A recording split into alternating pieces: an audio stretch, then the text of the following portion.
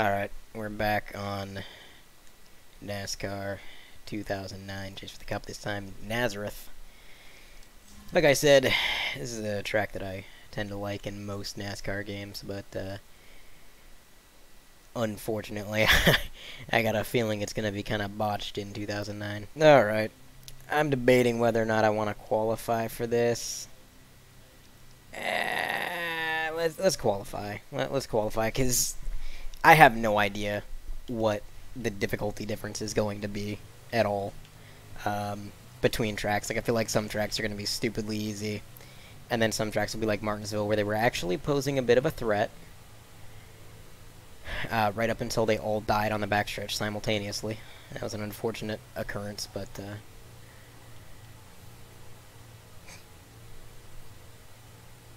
I do find it interesting that this game has the exact same engine sounds from NASCAR 2005.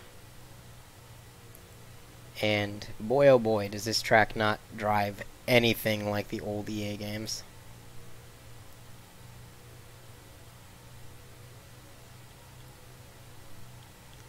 Yeah, that track in 2000, or that corner right there, you would have had to brake hard for in 2005.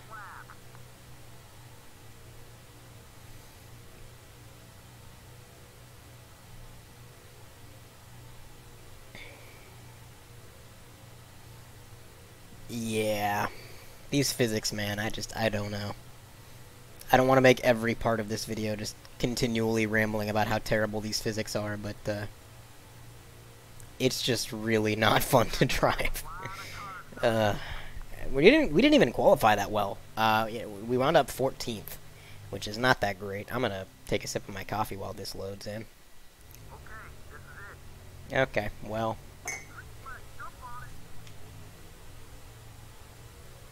I think lowering the resolution has helped my frame rate issues slightly, but not entirely. Because you'll probably notice a stark difference here. The last video, I had the graphics quality set to about NASCAR Heat 4 levels. Now we're just kind of back to the base PS2 resolution.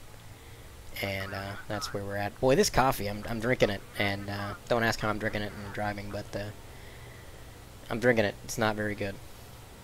Tell you, I had Dunkin' Donuts the other day for the first time in like a really long time. When it comes to like fast food coffee and things like that, I've been kind of sticking to McDonald's coffee just because I'm kind of addicted to their mocha frappes. But I was at a mall, and they had a Dunkin' in there. I'm like, yeah, I can go for a Dunkin' coffee. And so I got their mocha cappuccino, and, oh, man. It was good. It was good. I do like Dunkin'. Their cups kind of suck. They had to double cup my drink because it was hot. But I remember the last time before that I went to Dunkin', we're about to be 3 wide. The lid just continually leaked. It was on there, it was sealed, there was nothing more that I could have done, and it just, every time I took a sip, it was just leaking, like the seal wasn't tight. And from what I've heard, that is not a uncommon occurrence. That's something that happens a lot, apparently, according to the internet. And as we all know, the internet never lies, so I don't know what's with Dunkin' having really bad cup quality. You would think when their primary product is something that you serve in a cup, that they would have cups that actually function as a cup. I mean, it's not like cups are a difficult concept to grasp, you know. It's not like... I think we've been putting liquids into containers for the purpose of consumption for about 8,000 years now.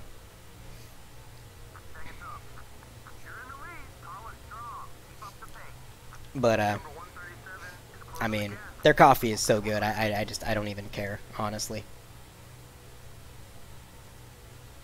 I don't know where I would rank the fast food coffees. I don't know how I would rank those. I think I would have to put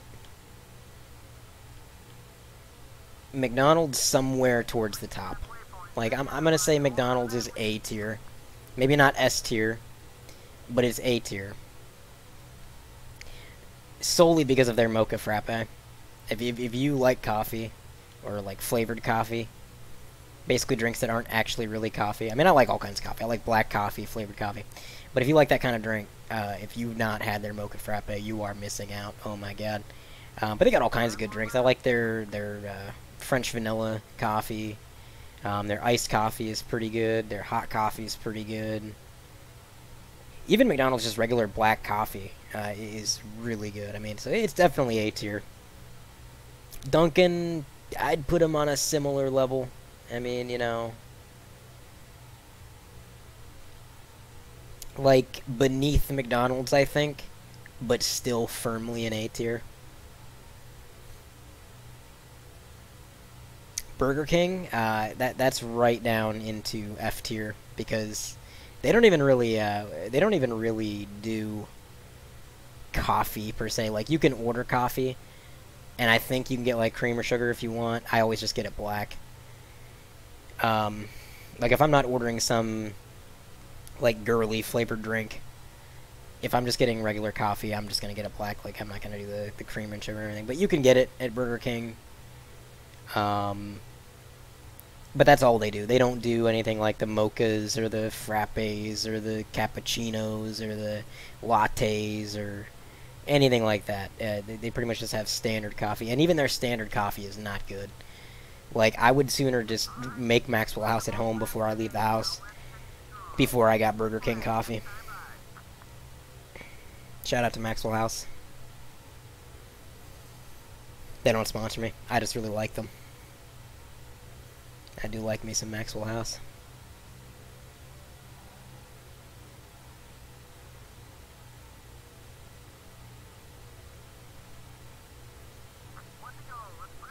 So this has been an interesting race. I almost just hit the wall. Wow. I got so bored that I forgot what I was doing.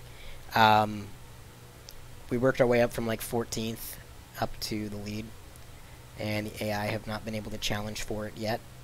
So that's something. That is something indeed. I can't wait to get out of the modified series. I think, even though this game kind of sucks, I still think,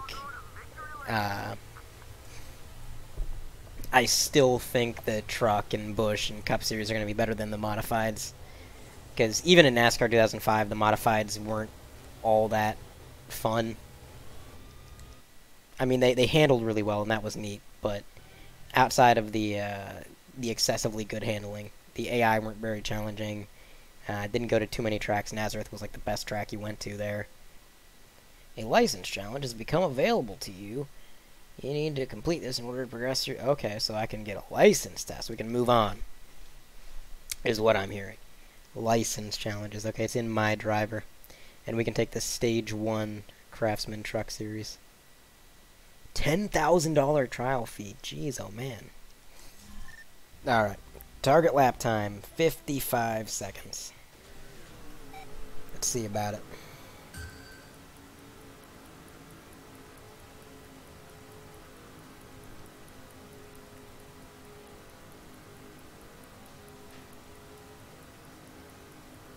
I would assume all we need to do to get this 55-second time is just hug the bottom, but, you know, I could be wrong.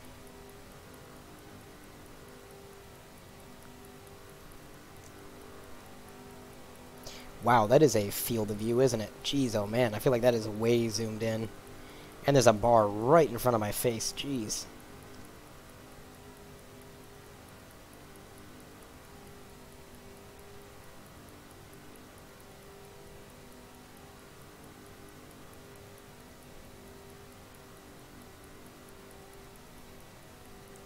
Are we actually not gonna get the... Okay, no, we're gonna get it. Alright, well that was incredibly boring. Now, good old Levi Strauss, this was a track that the AI were actually pretty fast at in certain older EA games, especially 2005. The AI were really fast here. I'm gonna qualify. I don't know. I feel like not qualifying would make things more interesting. But at the same time, I don't know this game well enough to be able to trust that I'm actually going to be competitive. And the qualifying itself seems pretty inconsistent. Like, Nazareth, I qualified 14th, despite being, like, on the bottom, wide open the whole time. So, I don't really know what to expect yet. So we're just going to qualify. We'll do it the right way, and if it makes us OP, then it makes us OP.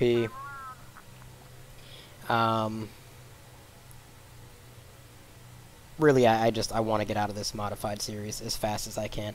They have changed the scenery here at Levi Strauss. Holy crap. This is new. So, it used to be all, like, woods and mountains and wilderness, and now there's a giant city outside of the track that I don't think was there in NASCAR 2005. So that's something. I wonder if the lore of this is like... You know, yeah, let's put in some headcanon here, right? So headcanon time. Oh god. They put in Levi Strauss, and it was sponsored by the Levi Strauss. And the races were so action-packed and put on such a good show in the golden era of NASCAR, the most popular era back in like 2004, 2005, that it brought in so much money that they were able to erect this massive city outside of the track. And it was all thanks to Levi Strauss Speedway. But then Levi Strauss pulled his funding because he didn't agree with the urban lifestyle that city promoted. So he pulled his name off the track. He renamed it to Blue Ridge, or whatever it is now. And that's what happened. I don't think Levi Strauss was alive in 2005, so our headcanon doesn't make much sense. Hey Siri, when did Levi Strauss die? Strauss died September 26, 1902 at age 73 in San Francisco. Yeah, he died in 1853.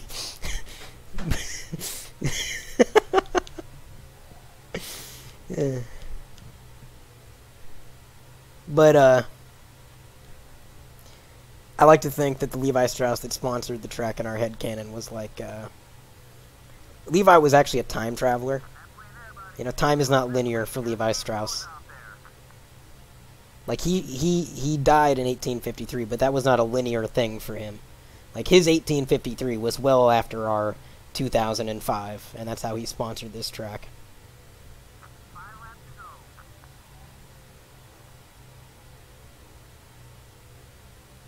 Oh boy, this is, I kind of want to hack, like, a free cam, if I can, and sort of, like, see what that city actually looks like. Because it looks really pretty as, like, a backdrop, but I wonder how much of it is actually modeled.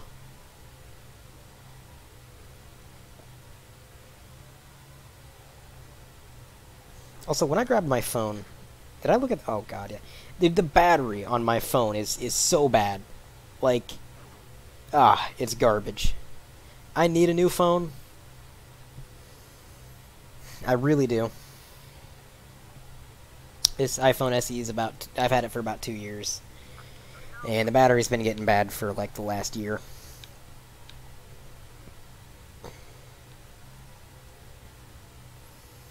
I've been looking at new phones. I don't know what I want to do. At first, I thought for sure that I was going to upgrade to the new SE2. But then I was like, well, I can get an XR cheaper. And it's actually it's actually slightly better in terms of hardware. And it's bigger, too. I like slightly bigger phones. You know, so I'm like, I don't know. But then I found out about OnePlus. I was looking at some of them OnePlus phones, like the OnePlus 8. I can get that phone for like $600, which isn't bad at all. I could buy that right now outright. And it's an Android device, obviously. And I've been tempted. I kind of have been wanting to go back to Android. My first, like, decent smartphone was an Android. Oh, we got a fight. Oh, this dude wants to fight me. Come at me, bro. Come at me. Bet you won't. Bet you won't. Yeah, stay back. Anyway, my first real decent smartphone was an Android. Then I switched to iPhone just to see what it was like and experience it. I don't hate iPhones. They're, you know, they're iPhones. They got a lot of restrictions that Android doesn't have, but at the same time, they're fairly user-friendly and easy to figure out. So that's kind of a nice little bonus you get there. All right, boys, here we go.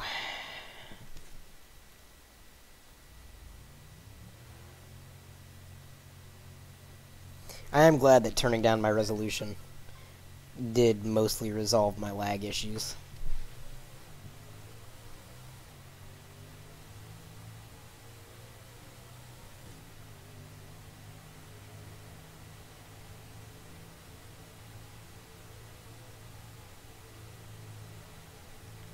So, oh, wow, holy crap. There is a turn that we have to actually brake for. You actually have to drive the car on this track. Oh my god.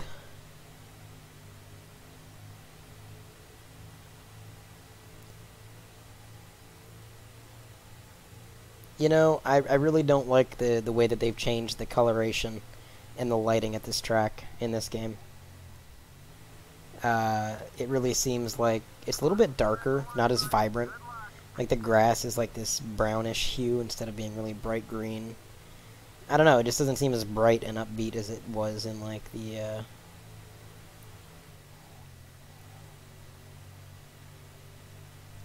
2005 game. But I do love this track. Old Spice Speedway is one of my favorite fantasy tracks ever. Like, it is so cool. I like the simple layout. I like how it's a homage to Riverside. Oh god, I slowed down way too much. That's gonna be bad. It's gonna be a really bad qualifying effort, I think. Never mind, we're on the pole. Nope, 4th. Okay, close enough. If only the AI could be as fast as they are in qualifying during the race, that would be nice, you know? So that I'm not able to just yeet past them. Why am I lagging so bad? Jeez, oh man. It seems like the emulator does not like the start of races, for some reason. The frame rate really kind of tanks at the start of the race, and then it slowly builds its way up to being decent. I don't know if the processor just isn't, like, kicked on full bore. It probably doesn't even make any sense. I don't know.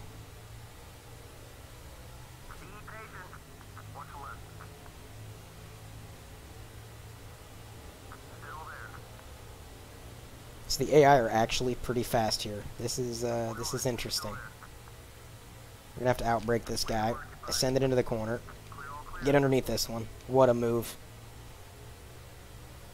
Okay, I think it's just the front stretch of this track that the emulator does not like.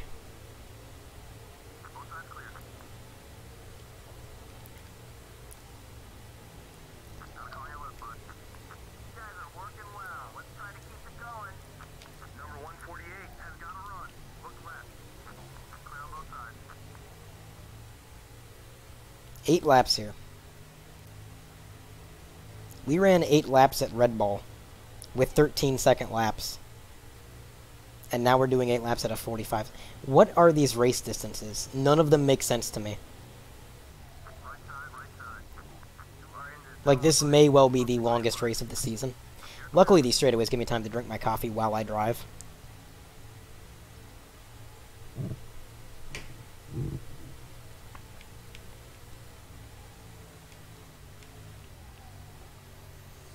You're really pulling away from the pack. See if you can lap a car. Yes, let me lap a car on this 1.5 mile road course with 7 laps remaining. Or 6 laps remaining. You won't, mate. Number 137 is closing the gap.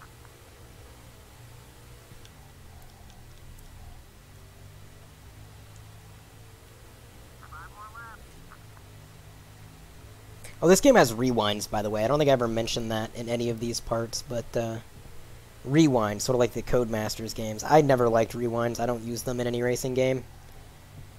I don't understand, like, to me, once you're really good at a racing game, the only thing that makes the gameplay really interesting is that risk factor, right? Like, you play a racing game, especially one that has like a full season of races where your points carry over and everything's connected, you have to do consistently well. And so if you were to wreck out and totally destroy your car and have a really bad race where you DNF'd and finish last, that's detrimental. And so you're thinking about that when you're driving the car. Like, you don't want to make super risky moves or anything like that. And then if that does happen, there's consequences, and that makes it interesting. When you have rewinds and you can just do something over and over again and like quell yourself of any, oh, we're gonna lap this guy, he's dead. I'm having chest pain. He is dead, Jim. Oh my god, he's just stopping on the track. This man is having a heart attack.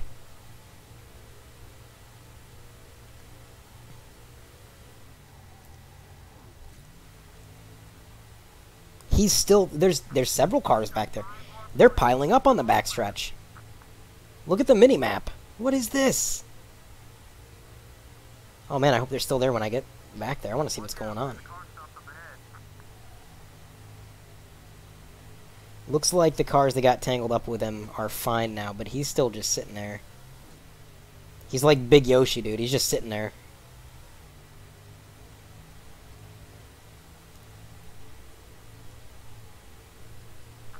Stop! Stop!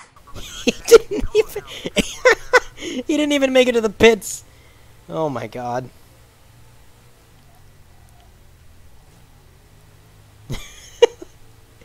Oh, now he's coming out the other side. Wait, no, that's a different guy. What is going on? The AI in this game are so... I don't even know what to call them. I don't even...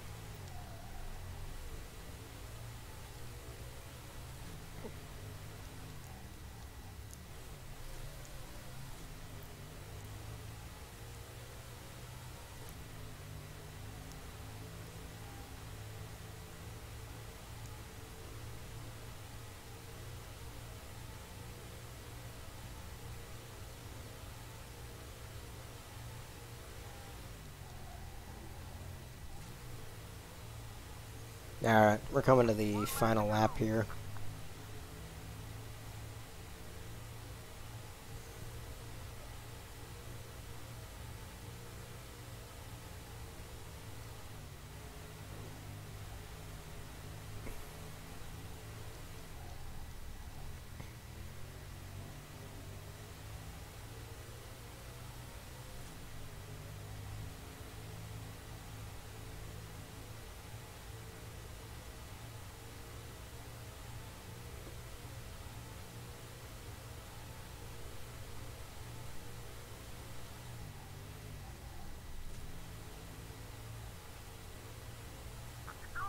Alright. We're still undefeated. Now, I don't normally celebrate, but I do have a tradition when I win at Old Spice Speedway. And that is that I do a burnout across the bridge.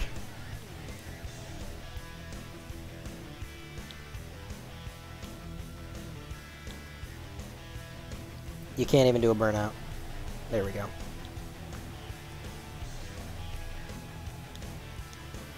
And then after that, I go down to the hotel. At least I assume that's what that is up in the corner here. And I do some burnouts in the little runoff area here. Some very upbeat music we got going on. I can't even do burnouts. What on earth? Can I do some burnouts, please?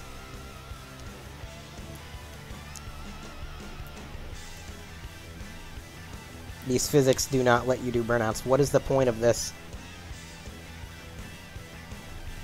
I just kind of feel like an idiot now. Like, I come down to the corner and I'm just driving around recklessly like a salmon who's just gained the ability to drive for the first time. And now everybody's looking at me like I'm stupid, you know? I mean, that's how they look at me normally. But this time it's different, you know? Yeah, come at me, bro. Bet you won't. I bet you won't. Come on.